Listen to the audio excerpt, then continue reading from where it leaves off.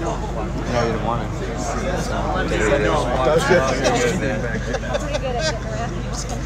Never know. Blue light exclusive, trenchless, permaliner using LED lights. Well, good morning, or good evening. It's a long day. Good evening, everybody. What we're going to do here is demonstrate our blue light system that we just released at the WET show back in February. And we have Joe, Aiden, and Elaine here helping along with Matt. And what they're going to do, they preloaded this liner. This blue light liner, the process uses a high frequency light. It's not UV. It's in, like, figure out a rainbow, it's in purple to blue light spectrum. So that's where this light is giving off those waves or whatever to cure this. One of the problems with lining using epoxies or resins of any other sort was once you mix that two-part epoxy, your stopwatch started. You better get it wet out in that liner, in the drum, and shot down the line. With the blue light, they actually wetted this liner out, what? Last Friday. And we just threw it in a tub, had it in the van, sitting in the van all week.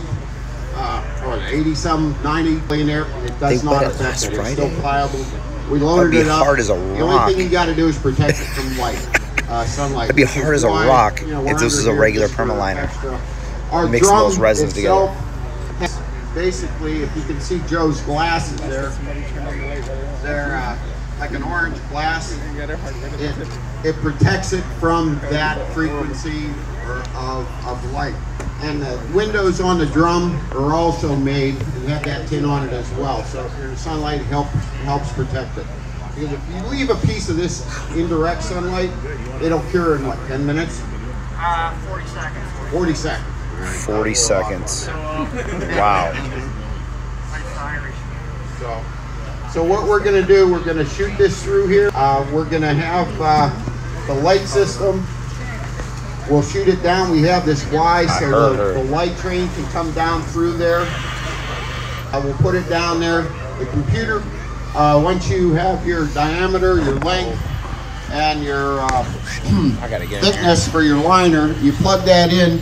And the motor right here will automatically pull back the light head at the correct speed to cure the liner. And for 4-inch, 3.5 mil, you're looking at probably up to 5.5 foot a minute cure time. So this little 20-foot section or 15-foot section will probably take about 3 minutes for it to completely cure. And then because it doesn't cure with light, if you have an issue trying to blow it going around 90s or 45 or something like that, you don't have that worry that you're going to lose that liner, you're going to lose that resin. If it gets stuck in there, you can't pull it back out. You've got all the time in the world. I mean, if something happens or whatever, you can go make yourself a pot of coffee, go drink it, you get it fixed, and then continue on. It will not cure until it sees that light. So right now they're inverting it through the system, and the reason we have on these little protective covering is just to protect your eyes from that blue light. You'll be able to see it, but you don't want to look directly at it.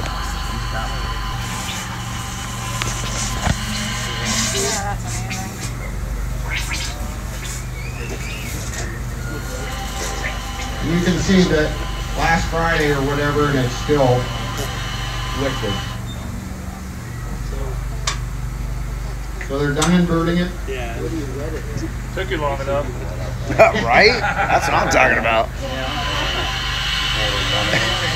He just didn't want to splatter them with resin over there.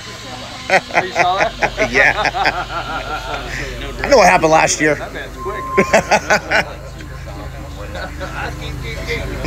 Built into the head of this light train is a camera, so if you ever get a chance to move back here, you'll be able to see the light and the camera as it's curing. There is a camera. Right now he's showing you can see the light.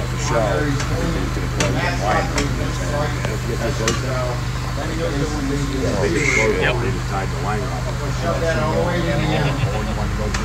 Coming up to it.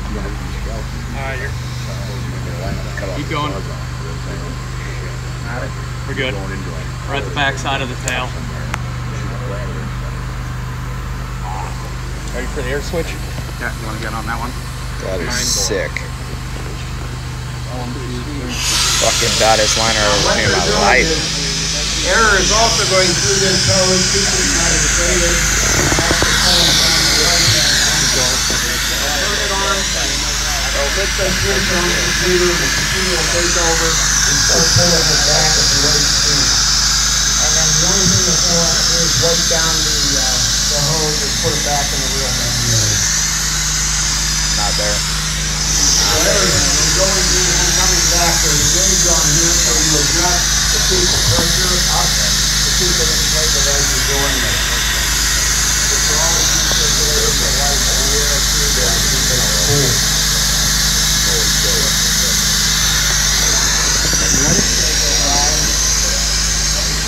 I don't know if you can start to see the light's on. It's turning on more and more. There's a series of LEDs in there. We're clicking on as it goes.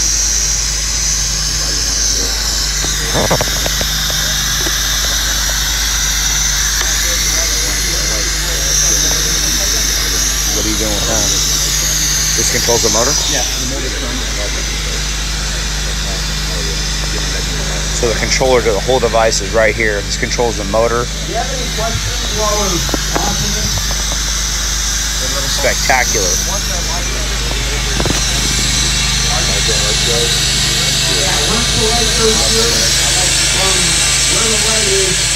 You're pulling the light out right now? Yeah, it's driving itself back through the metal motor wheels right now. And after it passes, it's cured. 100%. You are correct. That is badass. When it comes through the red, throw these glasses on back where Elena, and you'll see how these glasses block out that blue light spectrum.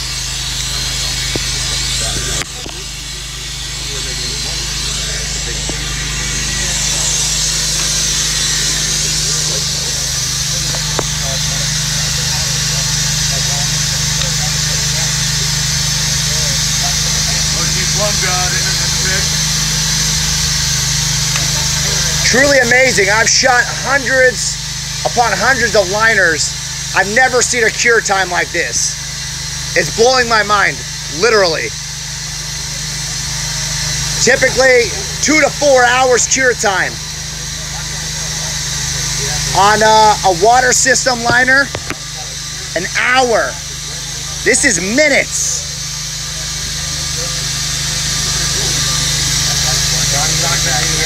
Past this point, totally cured.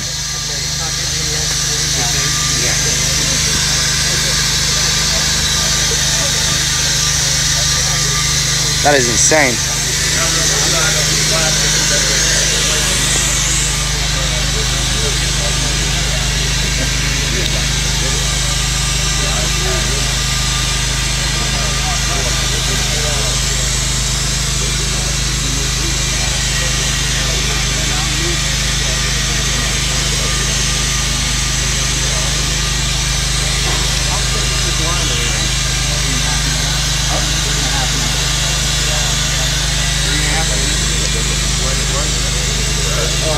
This is the camera reel and light reel that is curing this liner at the same time.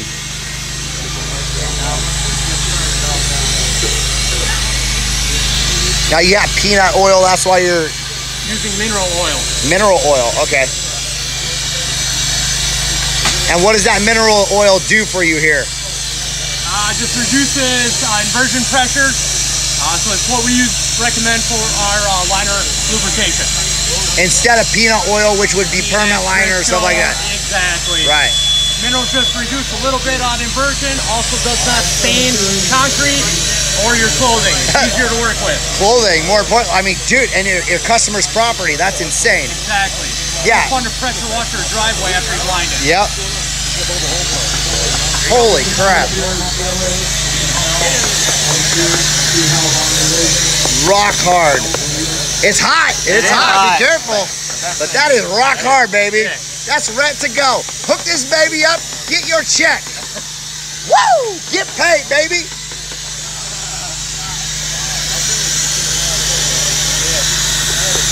That is insane. Wow. Look at all these people. Their minds literally blown. Seriously.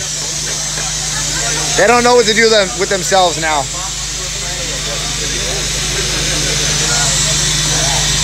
Holy moly. This equipment is slick. Slick Rick. Designed, built in Lake Mills, Wisconsin. Okay, so tell me this. So inside this drum, the resin is sitting? Pre-wet out. We wet these liners out last week at Lake Mills, or at Hammerhead in Lake Mills, Wisconsin. So what makes your mixture different than anybody else's to where it's not curing in seconds? Only cures in the presence of UV or LED spectrum. Wow. So why do we have a UV protectant right here? Mother Nature. Okay, got you. Have to protect it. Tarps. We have a special red tint in here that filters that red light, much like the welding blankets we use and the glasses. And the glasses. So every install technician's wearing these glasses. Yes. No questions. And that will allow them to see what's going on and not get blinded by the UV as it's coming out. Part of the PPE. Right. So the UV light comes on after you've already sent it all the way down, and it's curing as the light's coming backwards. Is that correct? You are correct. All right. These dudes are dumbfounded right now. They're like blown away.